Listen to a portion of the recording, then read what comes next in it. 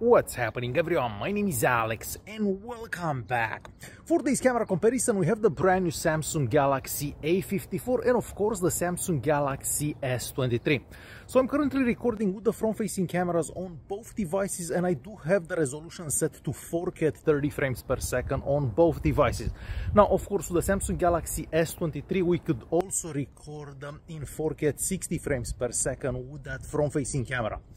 Now, I did notice that the A54 does not have video stabilization if you're recording in 4K at 30 frames per second. So as you can probably see for yourself, the image is a bit shaky. So I'm gonna start running for a bit,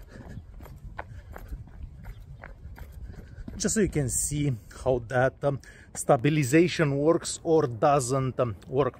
Alright, so next I'm going to switch to the rear cameras and I'll show you some recordings that I've done on the rear cameras at different resolutions.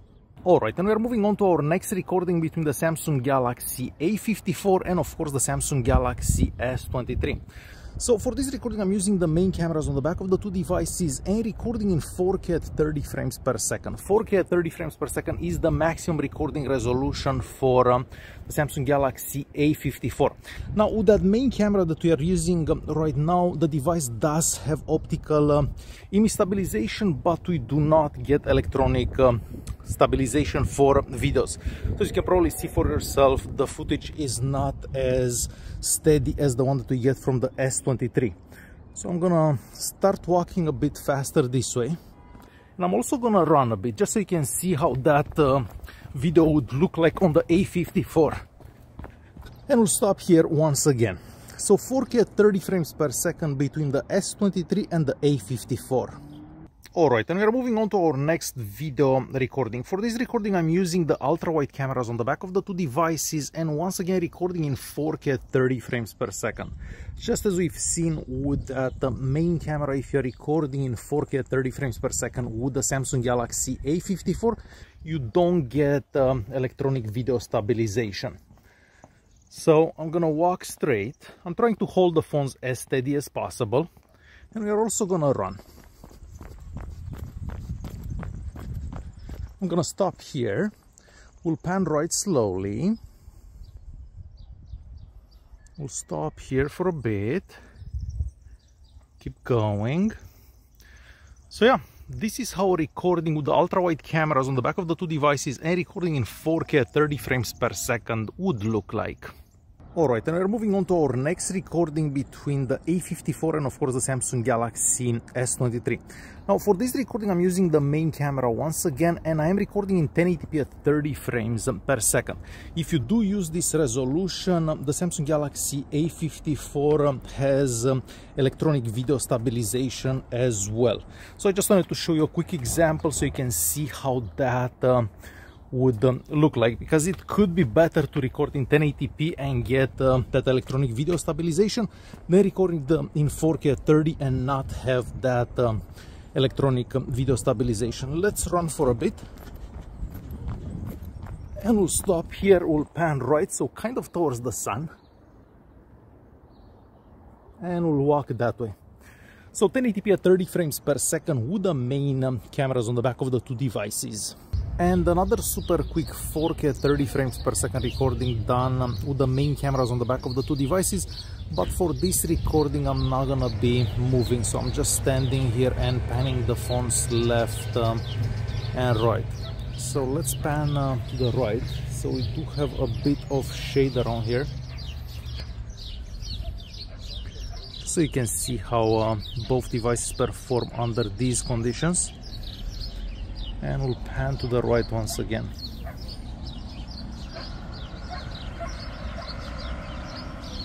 So yeah, main cameras on the A54 and the Samsung Galaxy S23 recording in 4K at 30 frames per second. Alright, and we're moving on to a quick video done in low light between the Samsung Galaxy A54 and of course the Samsung Galaxy S23. For this recording I'm using the main cameras on the back of the two devices and recording in 4K at 30 frames per second. As I mentioned earlier, at this resolution the A54 does not have video stabilization, but we do have optical image stabilization for the lens. So we'll walk this way. It is fairly dark around here, but just so you get an idea how the footage would look like under these conditions. And we'll stop here, and I guess we can pan towards the light. So yeah, A54 and S23.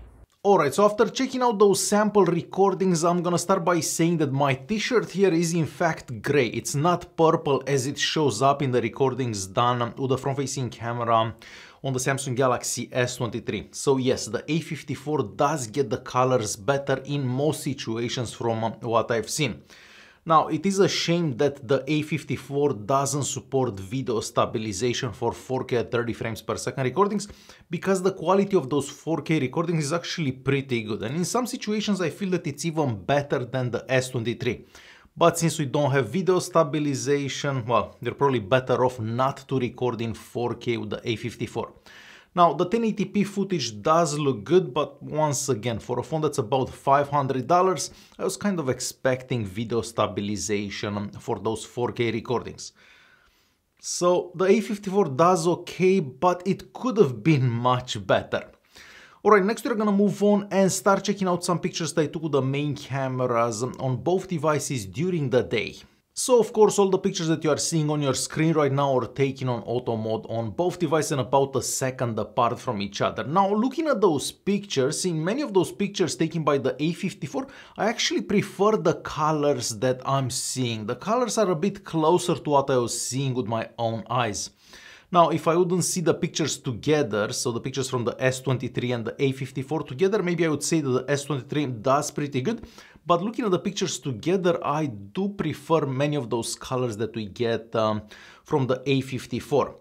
Now, the dynamic range in most of those pictures, well, in some of those pictures is better from the pictures that I took with the S23. But overall, I can't really say that the A54 takes bad pictures by any means. So if you're looking for a phone that takes decent pictures, I feel that the A54 does pretty good for pictures with that main camera on the back. And we are moving on to portrait mode pictures. Now, funny enough, most portrait mode pictures that I took with the Samsung Galaxy A54 look better than the pictures that I took with the more expensive S23. So I had all the skin smoothing effects turned off on both devices, but if you look at those pictures, you're gonna notice that the S23 still does some skin smoothing. If you look at my face, you're gonna notice there is nothing on my face. I look nice and young, but in reality the A54 does better and actually captures the way that I look better. So for portrait mode pictures, I would definitely choose the A54 over the Samsung Galaxy S23. But what do you guys think? Do you like the ones from the S23 or the A54 for portrait mode pictures?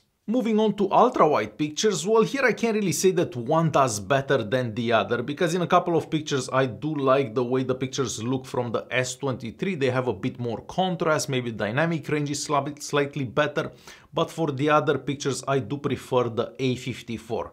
So for that ultra-wide cameras on their backs, I can't really say that one is so much better than the other one, and they both do equally good. Next we are moving on and checking out some pictures that I took in low light, so basically at night. All the pictures that you're seeing on your screen right now were taken using the night modes available on both devices. So the night mode is available for the main camera, for the ultra-wide camera, and for the selfie camera. And we are starting with pictures that I took with the main cameras and the night mode. Now, here I've noticed that if you take pictures in a super dark place, so places where there is pretty much no light around you, the S23 will do better. The A54 doesn't do that great in those situations. But as soon as you have some lights, some street lights, there is a bit more light basically, it almost looks like the A54 takes the sharper pictures. Not to mention that if you look at those colors, the S23 does make the pictures look a bit on the yellow side, and I'm not a fan of that yellow side because nothing actually looks yellow in reality. So the colors from the A54 are better, in my opinion at least. So if you do have some street lights and you have a bit of light whenever you're taking pictures at night, I feel that the A54 actually does better than the Samsung Galaxy S23. And I know this sounds kind of funny and crazy, but look at those pictures. They are sharper than the ones that I took with the S23. But definitely leave a comment down below and let me know your thoughts. As for the ultra-wide cameras and the night mode, once again the colors do look better from the A54, but here the S23 does have the sharper pictures in pretty much all situations.